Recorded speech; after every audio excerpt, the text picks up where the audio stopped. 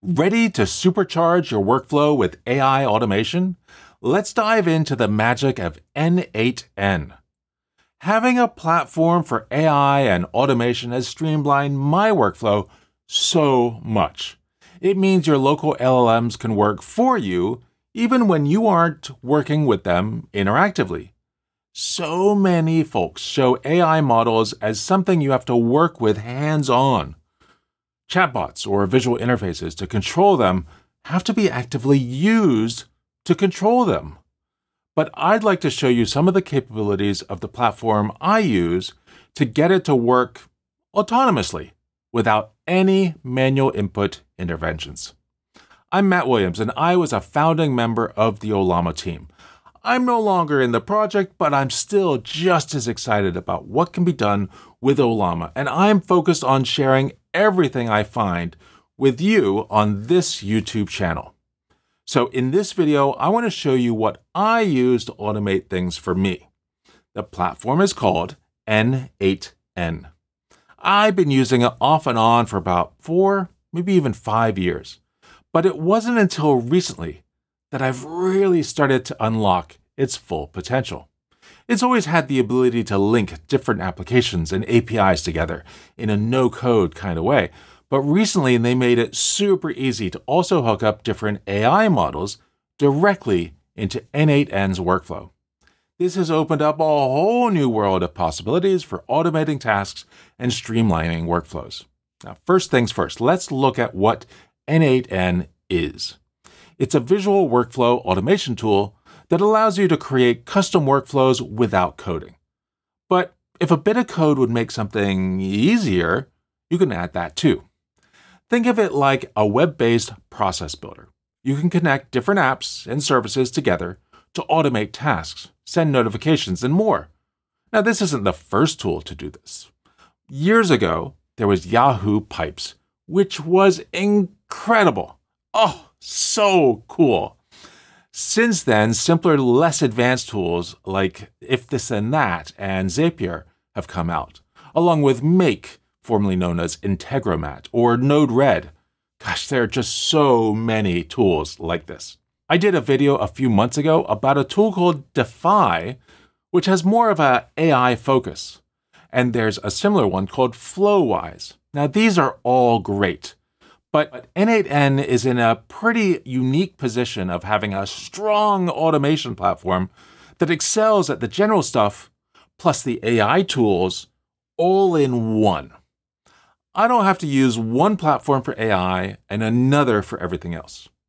I also love the fact that you can use N8N as a hosted solution with N8N.cloud if you aren't the type of person who wants to build out the infrastructure, or as a self-hosted solution, installing with Docker, or even just with NPM. I'm using 2 instances of N8N for my personal workflow. One is an instance up on a cheap droplet on DigitalOcean. In fact, it's the same machine that's running searching that I mentioned in Tuesday's video in the Ollama course on adding search to AI. Actually, I also run Windmill on there, which is a no-code UI tool. The other instance is running locally on my M1 MacBook Pro. You don't have to run it in 2 places, but for my circumstances, it's what I need to do.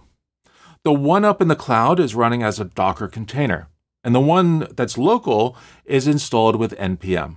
I can get into why I do that in another video if you're interested.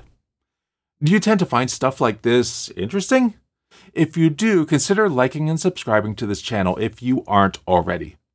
I'm working on my first 1,000,000 subscribers, and your support means I only will need another 964,000 to go. I used to not mention this, but turns out it makes a massive difference. Okay, I have 2 types of workflows that I run with N8N. First are the flows that use AI.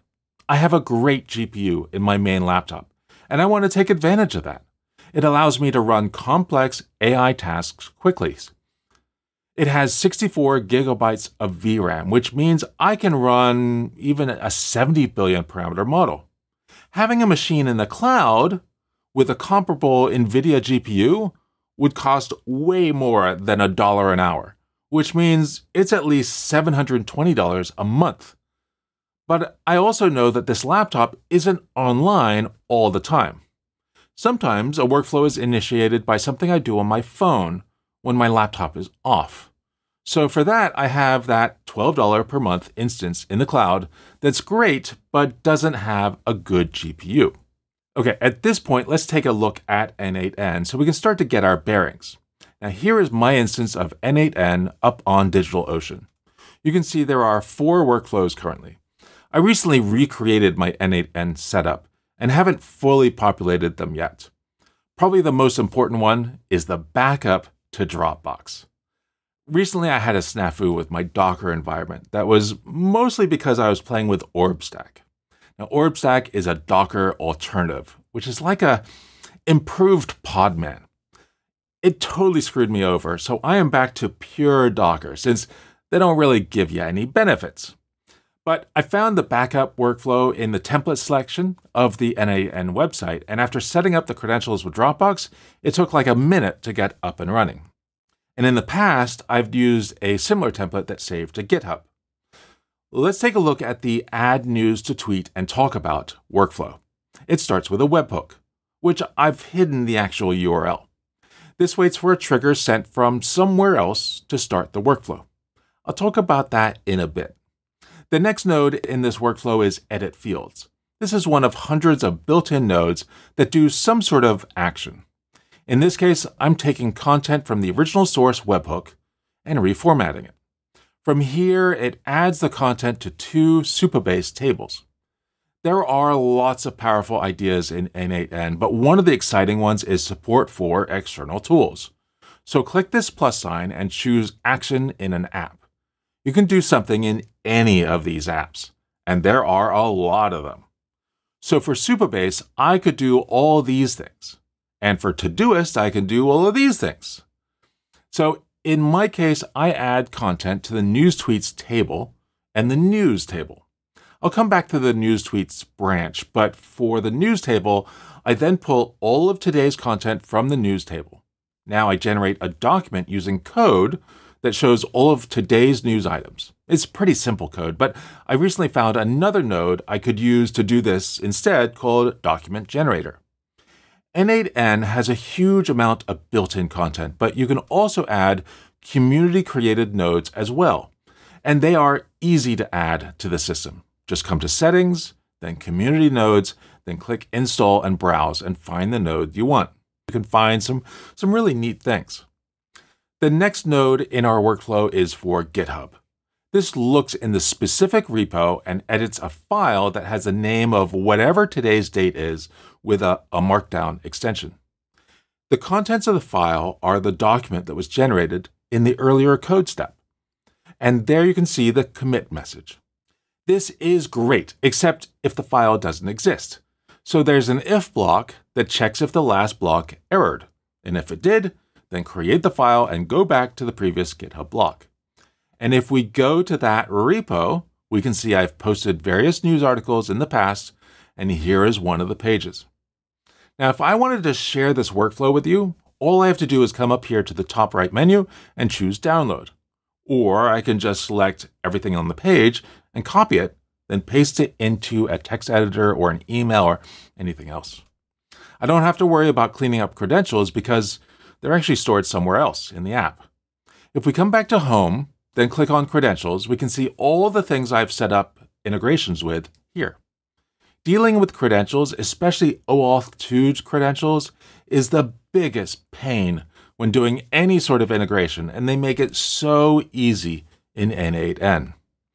Back at the beginning of this workflow, I mentioned that it was triggered by a webhook. So what's doing that? Well, on my Mac, I use the Arc browser. And so I made a Chrome plugin with a button. When I click the button, it grabs the URL and title of the page and allows me to enter a description in a text box. And that is then posted to a webhook, the webhook in my workflow. And on my iPhone, I can use a shortcut that I can quickly access from Safari that does basically the same thing. So that adds new news items. Let's look at the flow to send the tweets. It starts at 7 a.m. every day. It first grabs all the tweets from the Supabase that haven't been sent yet and if there are any that need to go out, grab the first one. Record that it's been sent and send the tweet using the X API. Next, wait some amount of time between 30 and 90 minutes. It's random to sort of simulate a real person finding stuff. Then, if it's earlier than 8 p.m., create a file in a special directory. Now, back at the beginning of the workflow, there was another node that watches for any changes in that directory. If there's a new file, then delete it and start the workflow again. So this sends tweets out at a random interval between 7 a.m. and 8 p.m. automatically, and that's pretty cool. Now, there is one more piece to this process. In the GitHub repo of news, you may have seen that there was more text describing the article. That's done by AI on my machine. So let's open up N8N on localhost. I have a workflow here that runs every 10 minutes, and that gets all the rows from Supabase that don't have a summary. It then fetches the HTML from the site, and if there are any results, convert them to Markdown. In the previous video, I had just learned of a better way to do this, so I'll probably convert it to using readability to make it work a little bit better. Then it hands the text to Ollama to create a summary of the text. I'm using Llama 3.2 3 billion parameter model with a 32K context size. Then it adds the summary to Supabase. And the other workflow on the DigitalOcean instance will update the GitHub doc. Now, this was the first workflow I had built in some time, and I've been using it for the last month or so. It works really well, and it's pretty easy to come back to and update. Now, it's not perfect, though. The Ollama integration, and well, all the AI model integrations are done through LangChain. So it overcomplicates things, and there are some processes that just have never worked for LangChain and Ollama. Getting JSON output for use later in the flow is far more fiddly when LangChain's involved. And because all the integrations use the same process, it's a bit of a least common denominator kind of problem. Some of Ollama's strengths are a bit lost in there. There are a few nodes that I think I'll build to make this and some other steps easier. If you're interested in seeing those, let me know. But it's a great no-code way to demonstrate some of the things I've shown in the past on this channel. So it might be nice to use it for a first draft of some of the apps I build. It's so much more powerful than a lot of the other tools out there, and it's just fun to use. Just the other day, I was watching Wolves on Apple TV and making a workflow at the same time because it didn't require too much concentration to get even hard things done.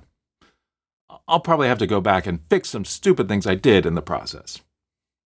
Well, what do you think? I have seen a lot of mentions of N8N in my comments and on the Discord. So have you done any interesting workflows with it? How about with a competing tool? I would love to see what you have done. Thanks so much for watching. Goodbye.